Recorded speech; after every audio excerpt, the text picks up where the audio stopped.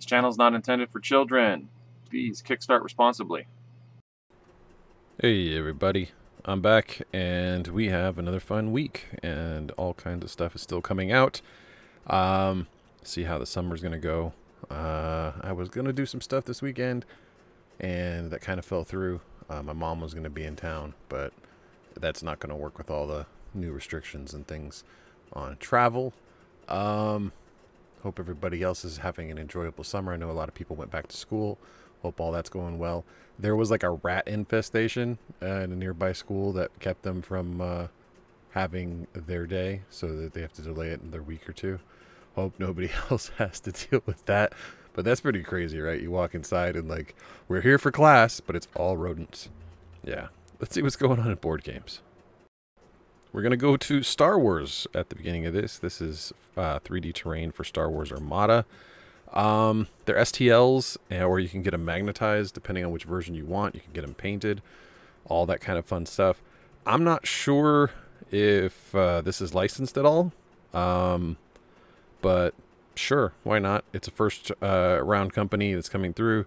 If you get the STLs yourself, then you're pretty much guaranteed to be able to at least print when they send you the STLs.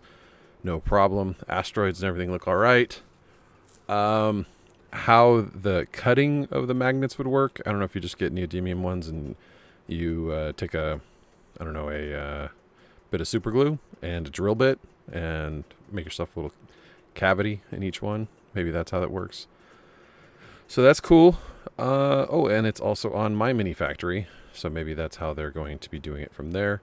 And offering also the ability to print it from My Mini Factory, not just having your own printer. So lots of different options are available. It's hard to say with the licensing on some stuff, like who the people are that are able to get it. This is a 2019 board game publisher. I don't know. So they haven't been around long, but maybe they got the license. And otherwise, you can play around and make your own Star Wars stuff even if you don't play the game. Then we got another popular genre. This is for Vikings in GJORN, and it is a tactical card game, 2 to 4 players. It's got the runes and other things on there on the different cards. It says it would take 20 minutes, so maybe you can play it at a lunch break. Kickstarter exclusive, so don't expect it in stores. It looks like it is like a game crafter type of construction, nothing too crazy. So if it's all that, all the assets and everything are there, then they can just send it off to be made by whoever. Shouldn't be that big a deal. And you have axes and bows and shields, and those seem to be the suits, and how you apply them seems to be how the game plays. So yeah, simple game. It's like Viking Uno maybe. Then we have one of those games that is magical girl combat is what it's supposed to be. Ages 10 and up, 2 to 4 players, so there's going to be a competition. It's like Adventure Time meets Powerpuff Girls meets anime in the look of everything. And then in the people that you're against, there's no real difference in the way that the characters are set up, other than there happens to be a black background on this graphic. So maybe you can play whoever you want and jump back and forth. Yeah, I mean, I am obviously not the target market for this, but if you have someone that you think wants to play this and doesn't want to play anime or Pokemon or other Yu-Gi-Oh! Other anime games, then maybe this will be more suited for them. I don't necessarily see anything that other than just a bunch of pink, so that's basically gender nominating, gender commanding, whatever you want to say, like forcing them into one group other than the Barbie colors. So if you want to play it with boys and girls, you have a good time. Speaking of toys, if you hear the chittering away in the background, that's the laser engraver. I got some Zombicide stuff. I've been printing on PLA. I'll print out some small discs, and then on top of that I'll put it in the laser engraver and engrave labels onto all my stuff, and that makes it so I can use more fonts. And usually it's been doing a pretty good job, but just on dark gray I haven't been getting too good of a reaction, so I've been doing some tests, and you're just going to hear it in the background. It takes a little more laser time. So, yeah. And then, other than the pink, Rival Rogues doesn't seem all that different. You're going to have rivals, and there happens to be a woman on top. You have roles. You have some type of things that assign your abilities. And this time, equipment and materials, liquids, metals, and magic go together to make some type of crafting system for your assassins. That's all cool. So maybe you're just running around looking for the materials to be able to make the best weapons, and then you punch it out at the end. Okay, that might sound pretty good. One of the things that D&D is missing that you can get in other games like this is crafting. So you get a little bit of different type of adventure that you wouldn't get otherwise with your regular thieves in other games. And then one of the bigger games here that has differentiated itself out on a later time table than on a Tuesday, Wild Serengeti. The idea being you have animal meeples and some, I don't know, Serengeti terrain made of cardboard that you play it out on. You can do Pride Rock. You can make your own little Lion King adventure, whatever you want to do. Doesn't always have to be lions. There's a solo mode. There's all kinds of fun things possible here. And you get painted little meeples for your own safari. We have a safari park I've been meaning to go to in San Diego. That would be a lot of fun. So if you can't make it, like I haven't been able to make it, maybe you can, you know, do it the meeple way and get Wild Serengeti until you can eventually make your way out there and go see the drafts for yourself. Well, this is interesting and very much in line with, I have Escape from Dulce, Secret Unknown Stuff by Sentient Cow Games, where they have fun adventures between aliens and cows, and this is Don't Steal My Cow Man. And in Escape from Dulce, they have a two-headed cow that has a chain gun on their back, and then they have little gray aliens and stuff you defeat.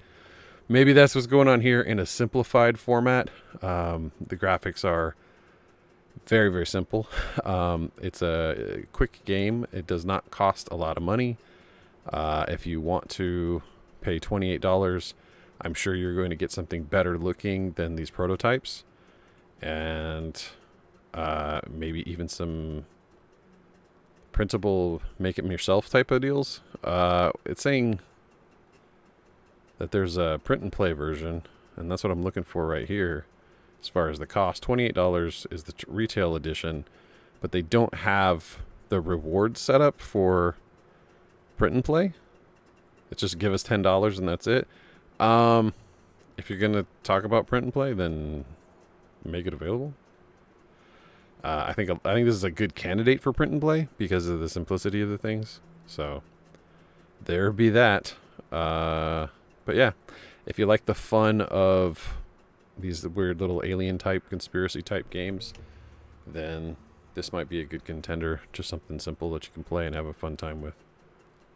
Then we have another contender for deck building, collectible deck building, which means they want you to spend $1 bajillion.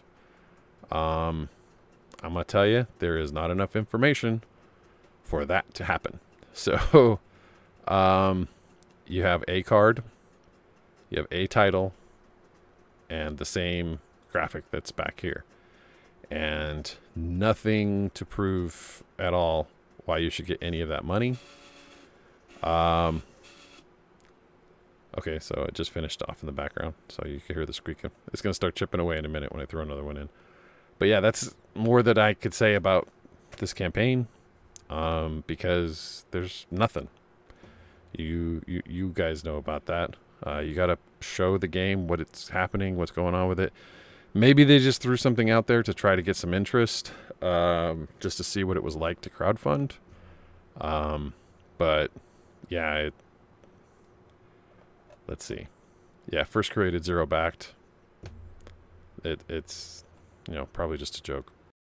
Then we have Autumn Island, an unrelenting board game of survival horror. 1 to 4 players, that's pretty cool. So you get washed ashore, and then you have to somehow make your way through surviving in this world where I guess it's a forest or jungle. I mean, it says beach, but it's got a palm tree, so is that jungle? I don't know. Wolf, chicken, and boar.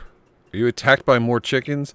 We cannot be attacked by more chickens. The space chickens got me sick in the last couple of weeks from excavation Earth. I mean, I don't know that I can handle another 2 weeks of being ill.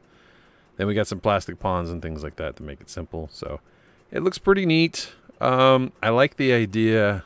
You just have to take a look and see if the implementation is going to work for you. It's hard to say because you have a lot of expectations about twists and turns and the writing and all that. So it's hard to say, oh, I should put my money in a particular like survival horror idea. You got games like, what was it, Starve Together? Is that the one? You know, that take a lot of the survival aspects of that genre and kick it up quite a bit, but then you turn it into like a mathematical problem and then you do the same thing every time. So maybe they make it a little extra.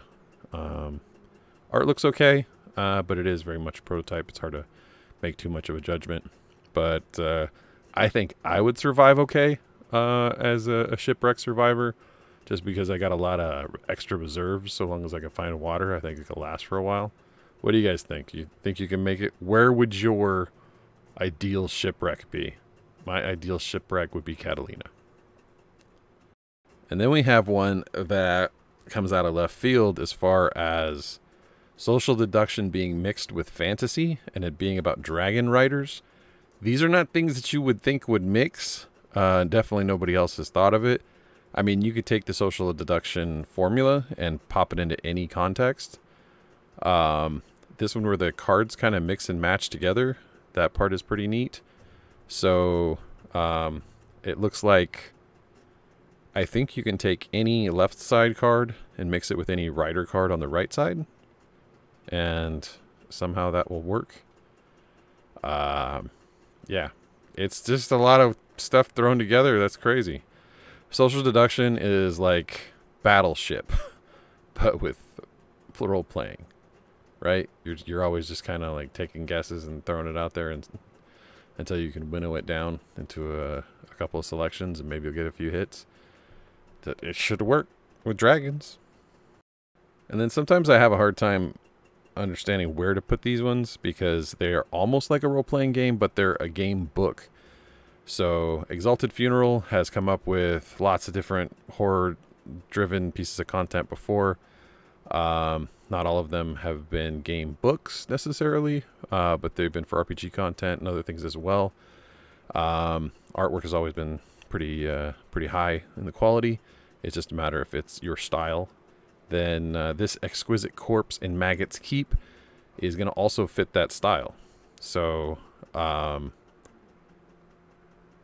not a lot of pictures. There's a few, but you can get kind of an idea of what's going on. You get some, I don't know if those are going to be flail snails, or other types of underdark critters. But it does look like you got some burrows to deal with, and a lot of different ideas on things you could play. I know a lot of people have enjoyed the solo RPG experience, and maybe they'll give this one a shot if they want more of that extra darkness. And sometimes folks are up for abstract strategy. That's where Motif, the board game, comes in. 2 players, very simple components, little pieces of wood of different colors, and as you move them around, turn them, hop them, you get various win conditions and go from there. It's like trying to explain some checkers to somebody in 30 seconds. It's the same kind of deal. Here's a board, here's some pieces, here's how they work. You can check it out on Tabletopia if you want to play it right now and give it a shot and see if other folks might like it. There's this triangular spinning thing that can be done to fit these different pieces together. So that part can be kind of exciting. But yeah, just depends. I would not want to lose any of these pieces, especially if they're going to be interlocking like that. But it is a different way to play through it. So maybe you're trying to develop the least number of steps to make these shapes, or maybe you have a certain shape and then your opponent has a certain shape and you're trying to figure out how to make it happen on the board. So, thoughts. Then we have a roguelike entrant into Skirmish Battle. This is Neverheim, and I believe that this has appeared recently. Zombie Division.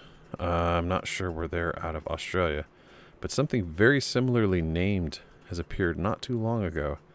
And I don't know if it's just from a different company or how it works, but oh, you know what? I think maybe this came up and then maybe canceled. Maybe that's how it worked. But I know I've seen very similar figures like this before. So if you're into this Neverheim world, this is the core boxes and starter sets and all that kind of fun stuff. And maybe you'll check them out. Maybe it was on GameFound and then popped over here. Yeah, everything about this looks really, really familiar. The art style especially. And maybe it was a different faction in Neverheim. It's hard to say. But if you're into skirmish games and you want something with this interesting cartoon art style aspect, and give it a shot. I think maybe these are based on various mythological creatures. I'm getting severe deja vu looking at this, so you guys tell me what I'm missing out and why it looks so familiar. Then this looks like fun to me, but I don't know how many people also get those word of the day calendars or read through dictionaries from different centuries and time periods of slang to see how people would compare. The Whores of Your Twitter handle is a fun place for a lot of those. Word to Who is this card guessing game that would be fitting for somebody like myself. So slang phrases and other weird things. I don't know if you have to search them down or you say them and then somebody gives you the name. And here's the thing where I would like lose my mind.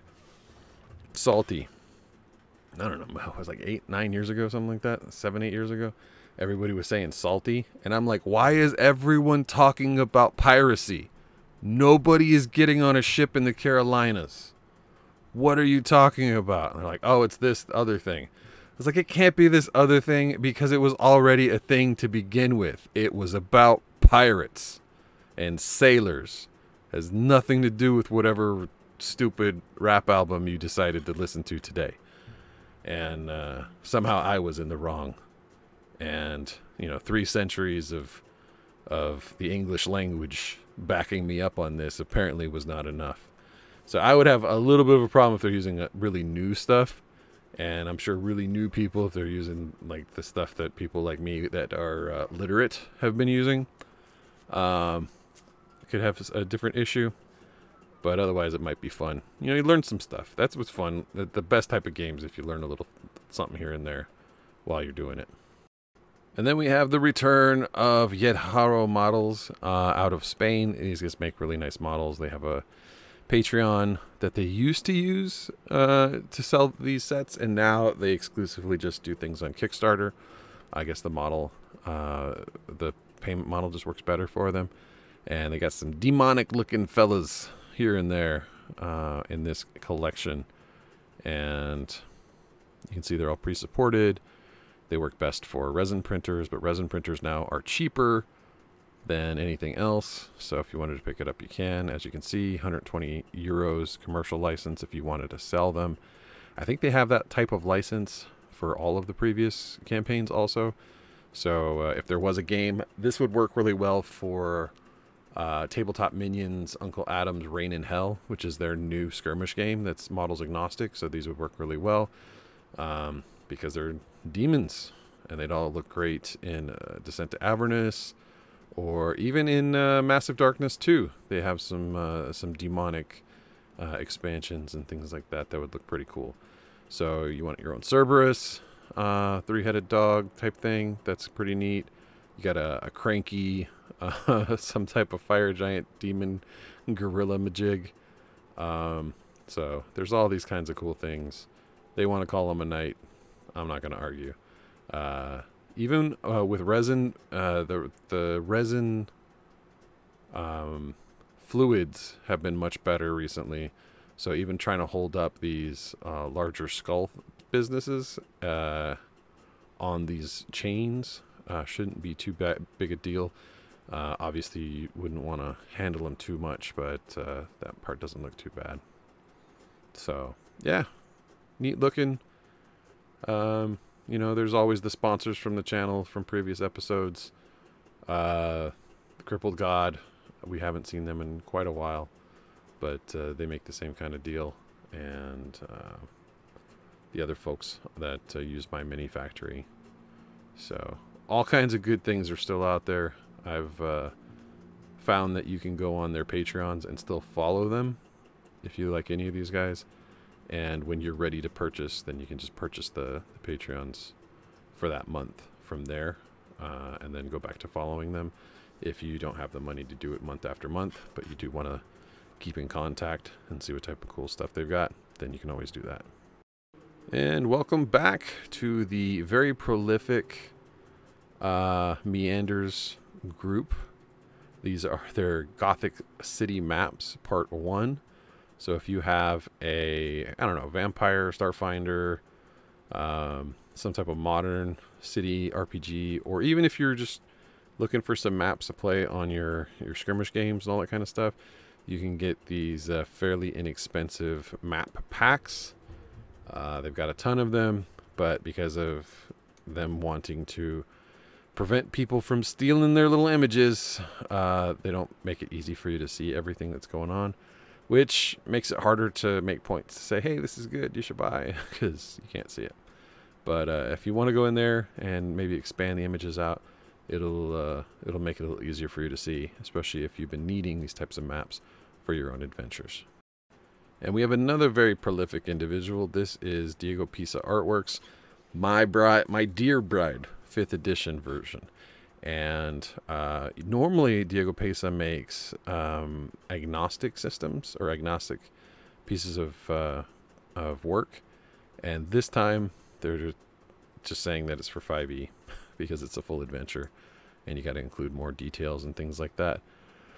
They always have pretty good art. They have a large amount of characters that they've already created that you could utilize if you wanted to. And you know, everything's fully created. Usually you can use them in Pathfinder as well.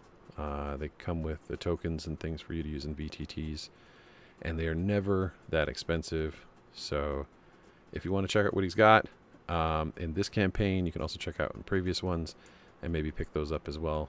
Lots of different options always, and here you can even see some of the ones that they've come out with. Prolific individual. I'm sure there's going to be many more in the future, but if you want to give it a shot, try it, see what type of cool adventures they make in addition to the cool creatures and artwork. So we already looked at one adventure book, and that's kind of how the GM-less role-playing games work. This one is for Supernatural Horror Protocol Squared Eons. A lot of words, but it looks pretty neat. The idea that you don't have to use a GM, you let the system create the stuff that's supposed to be going on and unlock the mysteries, and you get a couple options, I guess, and whether or not you defeat a thing. It's probably pretty combat heavy, since that is easy. If you defeat it, you don't defeat it. Like whatever the requirements are, you defeat it, move to the next page. But you know, I'm sure they can offer you some other cool things to go along with it. If it's going to be horror related, that means that there is some type of monster, and you know, if you're going to be running away from it, then that part can be fun. So you got GM free options. All of them are horror based, I think, this week. But Halloween's rolling around the corner. Maybe you want something spooky.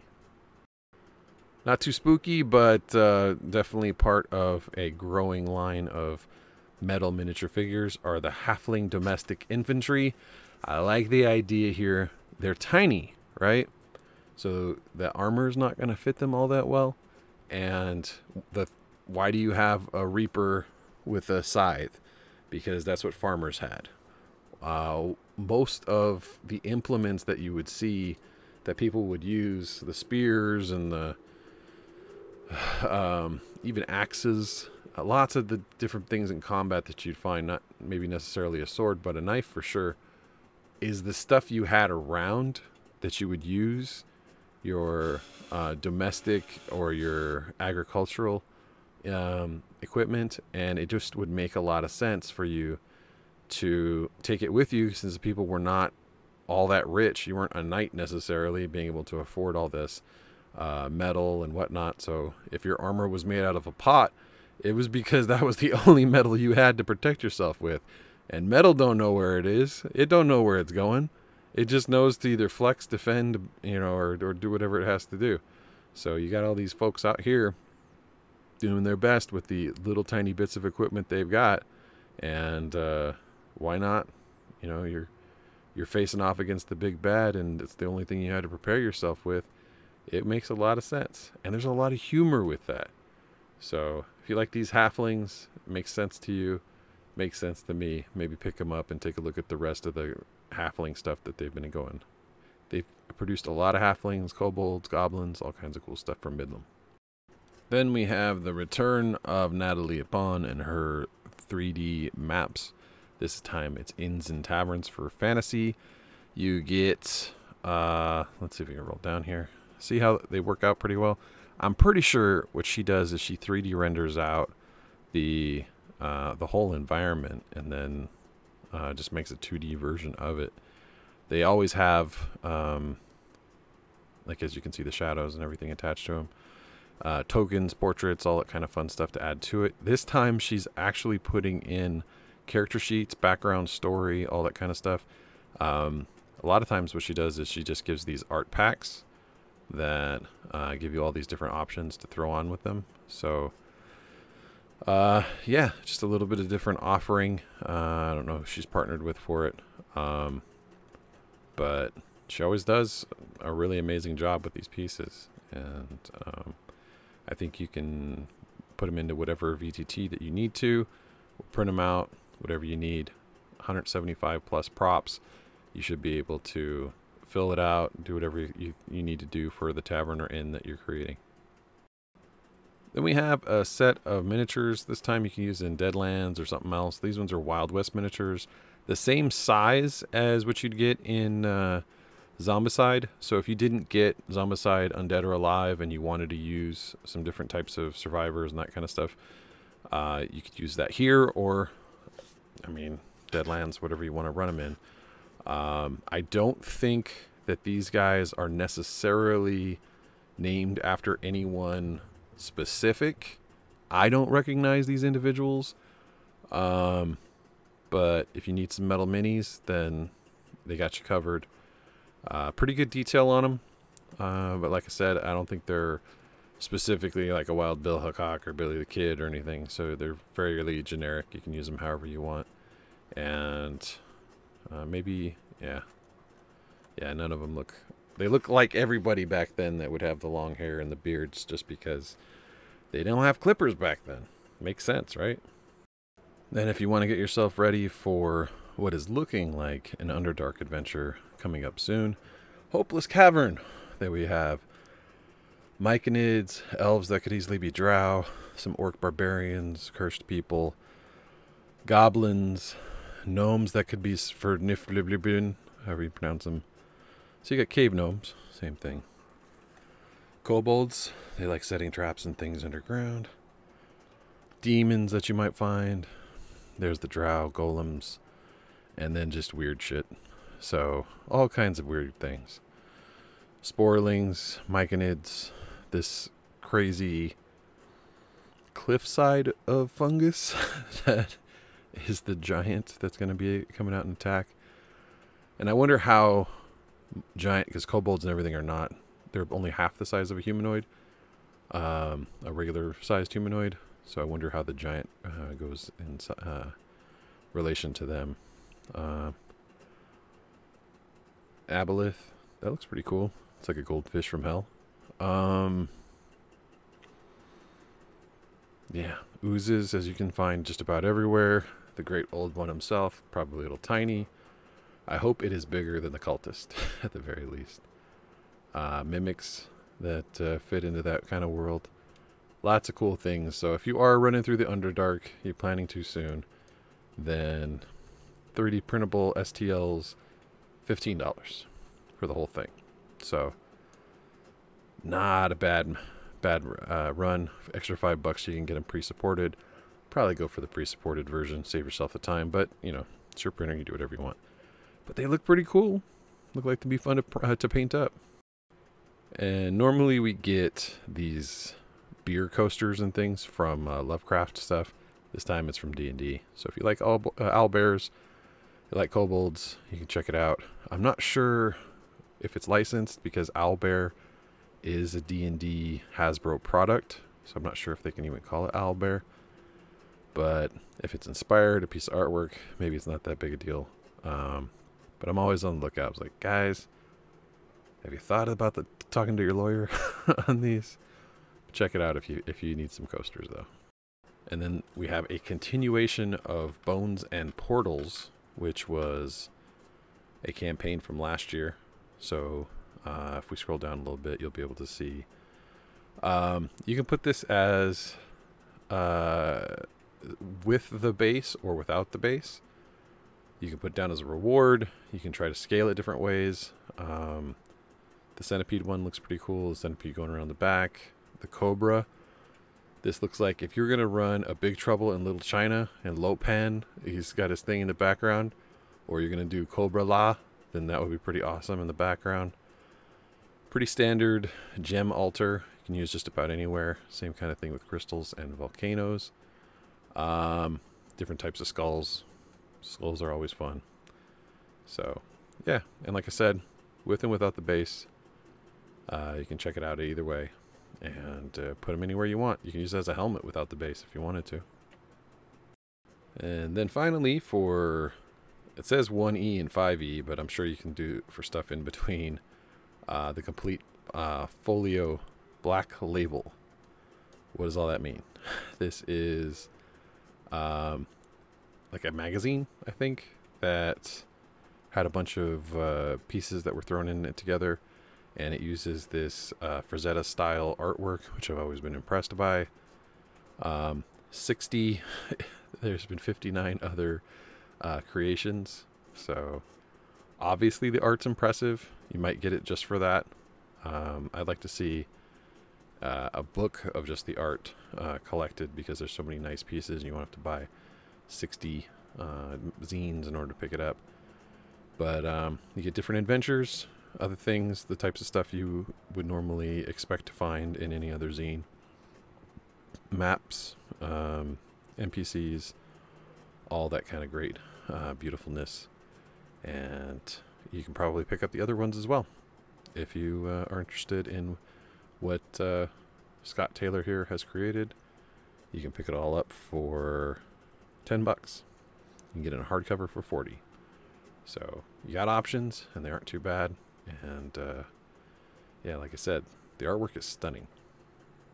And that's it for me. I was going to try and figure out how to put some of the minis that I painted since the last time I highlighted any of those in this new format. But I don't think today is going to be the day for that. I think what is going to happen is I'm going to go crawl under a blanket, get some sleep, take a little nap while this renders out. And probably do the same thing all weekend, try to recover. Hope none of you guys catch what I had.